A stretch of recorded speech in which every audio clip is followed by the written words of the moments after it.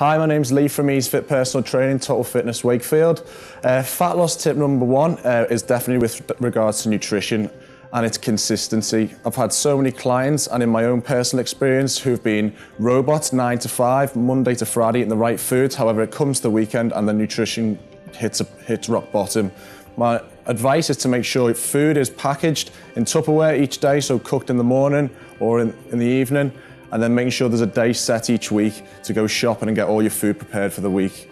Fat loss tip number two is perform high intensity interval sprints. Really good for hormonal and metabolic responses, but also helps burn visceral fat as well, which is stored around the organs, so really important for health as well.